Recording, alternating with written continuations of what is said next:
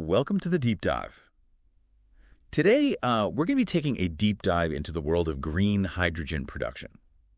Okay. Specifically, a process called alkaline electrolysis. Sounds good.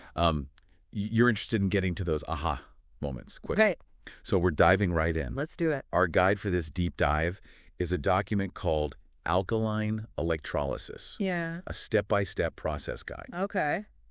Get ready to see how we can essentially zap water into a clean energy source. It really is remarkable what we can do with a bit of electricity and a cleverly designed setup. Okay. We're essentially mimicking a natural process. Yeah. Just speding it up and harnessing the output. So you're saying there's more to this than just plugging water into an outlet. We need some kind of special setup. Exactly. Think of it like this. Okay. Green hydrogen is the fuel of the future, Mm-hmm. especially as we rely more on solar and wind power. Right. But those energy sources are intermittent, right? Yeah. The sun isn't always shining and the wind isn't always blowing. Right. So we need a way to store that energy for when we need it. Yeah. That's where hydrogen comes in. Precisely. And alkaline electrolysis is one of the cleanest and most efficient ways to produce that hydrogen. Okay. The only byproduct is oxygen, which is a pretty good deal. Yeah, that makes sense. Yeah. But how do we actually get from water to hydrogen? Yeah. I'm picturing like a mad scientist with bubbling beakers. Okay. What's the first step in this alkaline electrolysis process? The first step involves preparing our key ingredient, Okay. the electrolyte.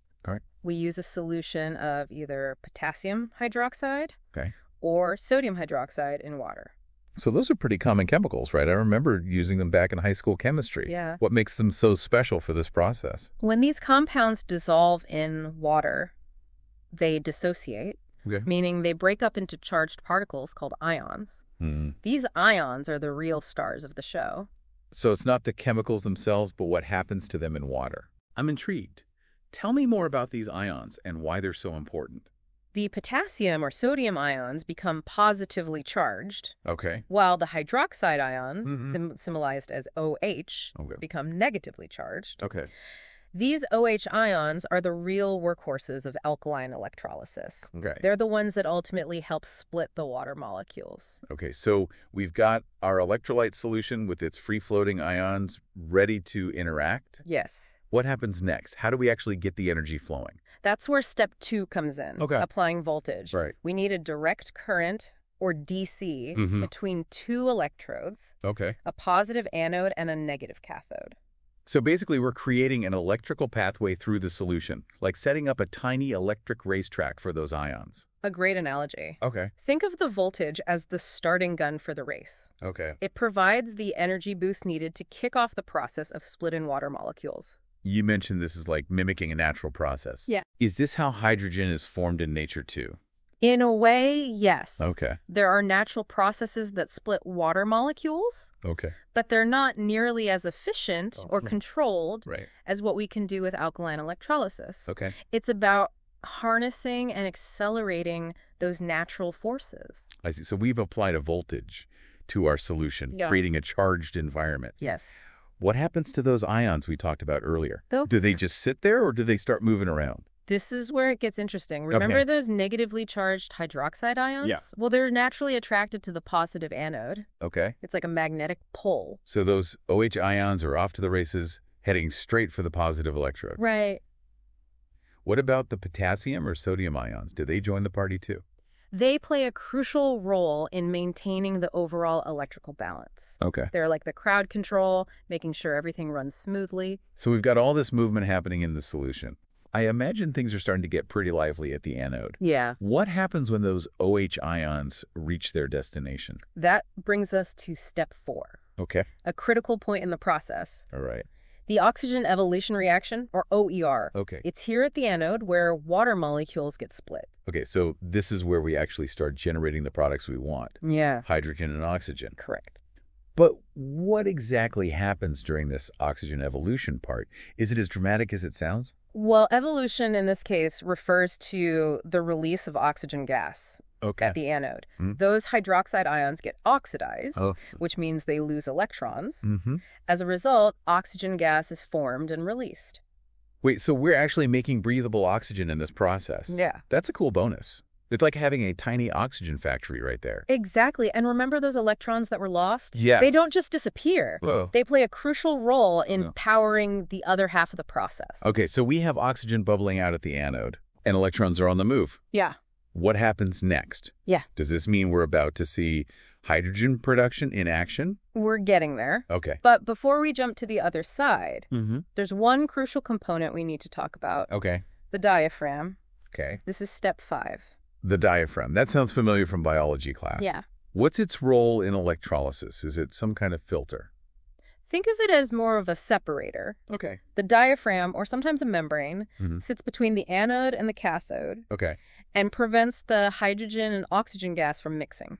Okay. Remember, we're generating both gases. Yeah. And mixing them could be problematic. Yeah, that makes sense. Yeah. Safety first. So the diaphragm keeps the gases separate, but what about those busy little ions? Can they still move freely between the electrodes? That's the clever part. Okay. The diaphragm is selectively permeable, Okay. which means it allows certain ions to pass through Hmm. while blocking others. This ensures that the electrolysis process can continue smoothly and safely. So it's like a carefully controlled border crossing for ions, Yeah. ensuring that only the right ones get through to maintain balance. Right. What ions get the VIP treatment? The OH ions get a free pass, Okay. which is essential for maintaining the overall electrical balance. Okay. The potassium or sodium ions can also cross, Okay. but only as needed to keep the system neutral. It's amazing how this process is so intricately balanced. Yeah. So the diaphragm is keeping things organized and safe. Mm-hmm. Now, I'm really curious about that hydrogen production you mentioned earlier. Yeah. Is that what happens on the other side of the cathode? You got it. We've reached step 6, Okay. which takes us to the cathode, Okay. where the hydrogen evolution reaction, or AR, takes place. Right. This is where those traveling electrons finally come into play. Okay, so we have our electrons arriving at the cathode. Yes. What happens next? Do they just hang out there, or do they interact with something? At the cathode, water molecules gain the electrons that traveled from the anode. Okay. This process, called reduction, Mm-hmm. splits the water molecules, producing hydrogen gas, Okay. which bubbles out. So it's like a reunion at the cathode. Yeah. Electrons meeting up with water molecules to create hydrogen gas. Yeah. It's remarkable how all these pieces fit together so perfectly. Yeah, it is. But what about the OH ions? Are they still involved at this stage? They're essential. Right. The reduction reaction at the cathode also produces new OH ions, Okay. which are released back into the electrolyte. Okay. This is what makes the process so brilliant. I'm sensing there's a but coming. What's the catch? There's no catch, just brilliant chemistry at work. Okay. Those newly formed OH ions are crucial for replenishing the electrolyte Okay. and keeping the entire process running smoothly. Okay. That brings us to step 7, All right. the regeneration of the electrolyte. Yep. It's a beautiful cycle. Okay. I'm ready to have my mind blown. Yeah. Tell me how this electrolyte regeneration works and why it's so important. Remember how we started with either potassium hydroxide Yes. or sodium hydroxide as our electrolyte? Mhm. Well, those new OH ions combine with the potassium or sodium ions, Okay. essentially replenishing the electrolyte. So the process sort of feeds itself. Yeah. That's incredibly efficient. It's like a closed loop, constantly regenerating the key ingredient. Exactly. It's this clever regeneration that makes alkaline electrolysis so sustainable and effective for long-term hydrogen production.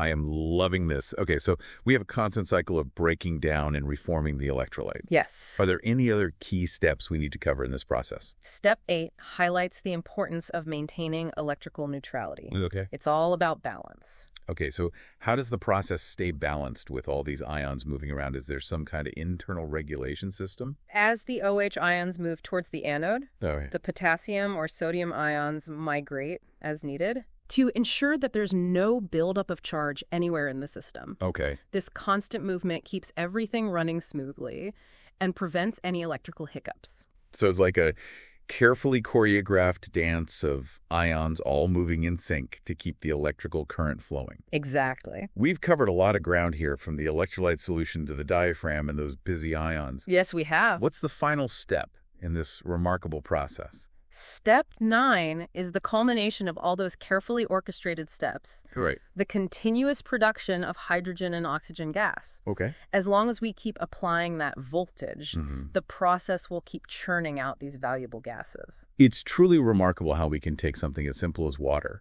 and through this series of chemical reactions, Right. transform it into these powerful fuel sources. Yeah. But where do the gases go from here? Do they just float away, or do we collect them? They're too valuable to just let float away. Right. Both the hydrogen and oxygen are collected and stored separately, Oh, great. ready to be used as fuel or in various industrial applications. So we've gone from simple water to separated hydrogen and oxygen ready for use. Yeah. It's mind-blowing how elegant and efficient this process is. It is. I'm already thinking about all the It possibilities. really highlights the ingenuity of using simple chemistry and physics to create solutions for a cleaner future. Before we get too carried away, I'm curious, what's the one thing that stands out to you about this whole process? What makes it so special? What fascinates me most is that we're taking advantage of fundamental natural processes and scaling them up to meet our energy needs. Yeah. It's a testament to the power of science and its potential to create a more sustainable future. I totally agree. It's amazing how something as seemingly simple as water can hold the key to a cleaner energy future. And we've only just scratched the surface of what's possible. Yeah. There's so much more to explore, Yeah. and I'm excited to see what the future holds for alkaline electrolysis and green hydrogen. Me too. Before we dive deeper into those possibilities, let's take a quick break. We'll be back soon to explore the implications of this technology and what it means for the future.